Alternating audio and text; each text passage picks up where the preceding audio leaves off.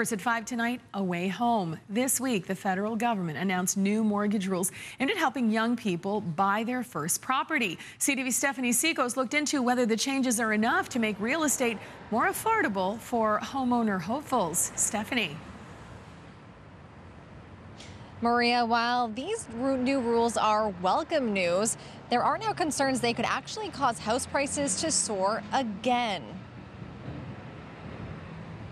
Getting into the housing market has been a challenge the last few years. Buyers are frustrated because in a lot of cases they're not happy with what they can get for their pre-approval, and as rates have gone up, those pre-approvals have gone down and down. It could soon be easier for younger Canadians. With these measures, first-time home buyers are going to be in a stronger position. New mortgage rules are coming into effect. The federal government is expanding its 30-year amortization to include first-time home buyers buying any type of home, as well as anybody purchasing a newly built home. Now, with the amortizations being extended to 30 years, it will allow the same borrower to afford a more expensive home, or it will enable some people that were just priced out of the market to be able to get into their first home. While it will allow first-time home buyers easier access to the market in the short term, it might have some negative implications long-term to the cost of housing and, in fact, the debt that those first-time home buyers have to pay back. The price cap for insured mortgages will also be boosted for the first time since 2012,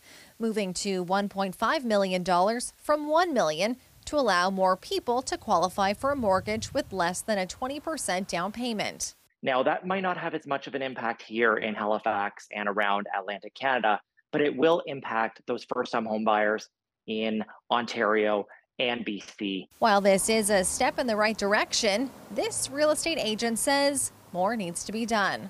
Allowing people to spend more money and take on more debt is a double-edged sword, to say the least. We need to actually see prices of homes for first-time home buyers go down. Now, these changes won't actually come into effect until December 15th, which may leave some prospective home buyers on the fence about whether to buy now or wait until the new year. Maria. Thank you. It's an educated bet, isn't it? Thank you, Stephanie. CTV Stephanie Seekos for us in Halifax tonight.